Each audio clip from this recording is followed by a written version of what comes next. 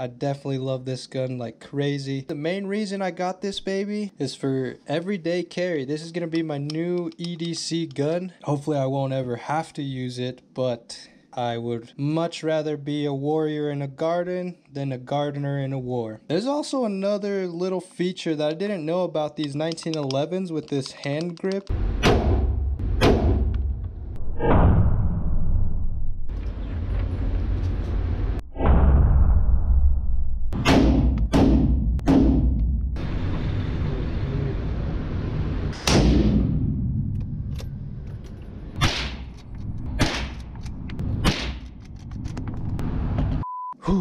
What's going on, guys? It's Melbean, and today we're going to be looking at a Kimber 1911. Let's go ahead and open this up because this one is very, very unique. I love this gun. Just look at this. Oh, bro.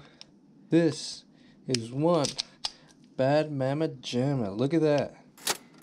1911 5-inch barrel made by Kimber. Such a beautiful gun. And this one is the Custom LW, which it really just means custom lightweight, which means that this lower receiver here is lighter than a normal 1911 because it's made out of aluminum, and this top receiver and barrel are actually still made out of steel. So it still has that nice top heavy weight that a 1911 should have. And it also has a lightweight lower receiver so that it's just easier to manage and hold. And obviously she's in 45 ACP. She's got 8 round magazines, and then obviously 9 with 1 in the chamber. That's usually how I like to carry. Very beautiful gun. I believe this color, this two-tone here, is the FSE. Honestly, I have not seen too many videos or people with this color and this gun. So it's honestly very unique, very different. They're actually running out of stock of this model here. The one place I was able to find it in this color was having a sale on them, and I was actually able to get a pretty killer deal for this gun. Originally, this gun is actually an $830 gun, but I think there's just so few of them left, but they just want to get them off the shelf that they were actually willing to bring this one down to $620, and that was actually on Murdoch's. Most times I buy my guns on Shields, but this is the first time I bought a gun from Murdoch's, and they have a pretty crazy selection of guns, but I definitely do my research because some of them look a little weird or not like they would actually function very well. But other than that, super cool, great experience there. And honestly, I haven't been able to find this, you know, two-tone color other than like websites where you just do everything online and then you have to wait for them to ship it to a store and then you go pick it up at that store. Actually, I did see that a Turkish company named Tisas makes 1911s that are around the $350 to $400 range, and then you can also get like Springfields for like around like $500-600. Honestly, the main reason I got this baby is for everyday carry. This is gonna be my new EDC gun. Before that, I was carrying a revolver, but now I'm carrying this baby everywhere I go. I did also get a holster for it made by Safariland. It's a pretty nice holster for open carry because here in Colorado it's legal to open carry. It is auto lock system, so it'll stay in place. And the nice thing about this is that the release is on this side, so you know, no one can actually see where the release button is, which is awesome. I honestly don't really like release buttons on the outside because it kind of make you vulnerable, but I do like this auto lock system. And it's pretty simple to use, super cool. But I've already signed up for the class and everything, but I am waiting to do my concealed carry, and then I'll just be, you know, carrying this concealed. And honestly, after taxes and after background check, it was still only like $685, so it's still a great deal. And there's just something about 1911s that feel and look so good, man. And in 45 ACP, you know you've got some stopping power. We can all go into the arguments about, oh, Glocks have more capacity and all of that, but honestly, most gunfights, unless it's some hoodlum kid shooting at some other hoodlum kid, most times you're only popping off 3 to 5 rounds. So like 9 rounds is really not bad. Plus you can always get extra magazines and holsters for those magazines concealed as well, which I will definitely be carrying multiple magazines for this gun. And don't get me wrong, I got respect for Glocks. They got their place in the world. I even contemplating on getting a Glock for the longest time ever, but that's only because these things are so expensive. But I was able to find a killer deal for this. There's something about, you know, the 1911, and everybody who has a 1911 that just has a go fuck yourself attitude. Honestly, we could care less what you have to say about the Glock. The 1911 is just better all around. And honestly, when it comes to stats, they're really not that different from each other. But something that I did notice about this gun is that the only times you have anything that you would consider a jam, it's not really, most times it's not really the gun's fault. Most times it's just that you got to be a man about putting magazines inside a 1911. So lots of times, even with like, I'll see it with Glocks too, you can just kind of slide it in and like just click it into place.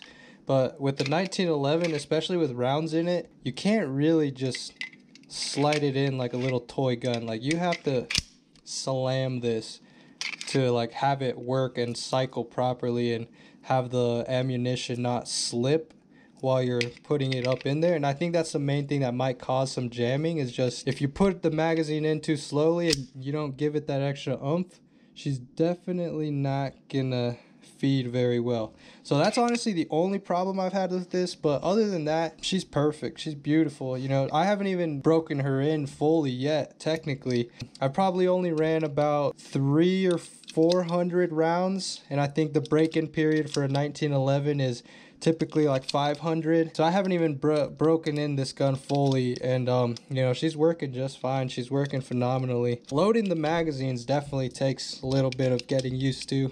It's a big round, it's a big spring in there, it's getting compressed quite a bit. The crazy thing about these magazines is that they cost as much as 2 AR magazines, which is just crazy. But, you know, I do love the steel. It just feels good. This might even be aluminum, actually. I love the magazines, especially these Kimber ones. Sadly, I did try the whole, I'm not going to put the magazine in, but they say that 1911s have a built-in bottle opener. This one does not have the little notch for it at the bottom. I think it would normally be like right here. But this one sadly doesn't have that. It would be cool if it did, but yeah, it's whatever. Just thought I'd let you guys know. Oh yeah, and super quick, there's also another little feature that I didn't know about these 1911s with this hand grip here. I always thought that like when you were decocking a 1911, you had to do the whole two-handed decock, which that actually puts it in half cock, and then if you hold the trigger down, that's fully decocked. But something that I did learn about the 1911s with these hand grips is you can actually decock this with just one hand. If you actually pull this back far enough, it'll hit this grip up here and actually activate or deactivate that safety, and then you can decock it with one hand. Super cool. Learned that from some other YouTube video. Thought, you know, maybe some other 1911 guys might find that cool. So yeah, little bonus for you. As for any changes that I maybe want to do for this gun, I know I do want to change these grips just to look a little nicer. I'll probably still keep it all black. I thought about doing black and white, but it honestly doesn't really look good, especially with this color combination. I don't think it would look very good, so I'm just going to keep it all black and eventually change these rubber grips. The only other thing about this gun is that you can't actually put a red dot on this. I'm sure there's a way that you can get it done. I don't really mind. I'd rather work on getting good with my iron sights. I still haven't fully developed the ability to even do that efficiently, so it's like might as well do it with a pretty kick-ass gun. Like I said, I've already shot it. I do have some footage of that I'll be showing to you guys. And I noticed I was shooting low left quite a bit. Most times I don't like to go to indoor gun ranges because there's always somebody, you know, just right over your shoulder the whole time. But this time, you know, it's a new gun, getting used to her, and it's a pretty big kickback, large caliber. So I did actually end up asking one of the guys there for, you know, some help and some advice, and almost immediately I saw like a difference. He also was teaching me about, you know, resetting the trigger And that definitely helped out a lot. So thanks to that guy, I definitely got to connect with this gun a little bit better. Yeah, I'll just go ahead and show you guys the footage of, you know, the range day that I did. I might even show you guys a little extra footage of me shooting the AR and my 308 rifle. I definitely want to get some like bore sight lasers to be able to properly sight in some of my scopes.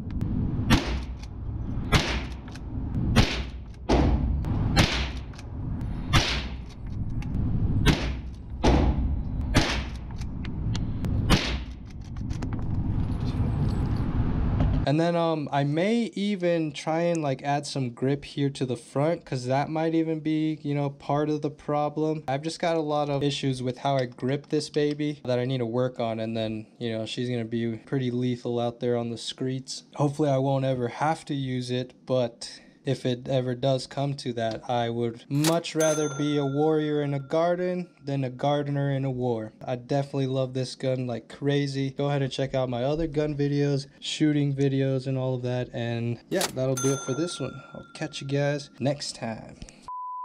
These niggas dismissing the hard work, they calling it talent. And I find that disrespectful, cause I put on the mileage. Up for the shit, but I'm down for the challenge. Step off the scene just to find me a balance. These niggas don't want it to get it, cause when it got hard, them niggas will quit it. So much hustle, dog. It's all about that muscle, dog, yeah. Trying to make it out the struggle, dog, yeah. Hey, watch out, this shit bubble, dog, yeah.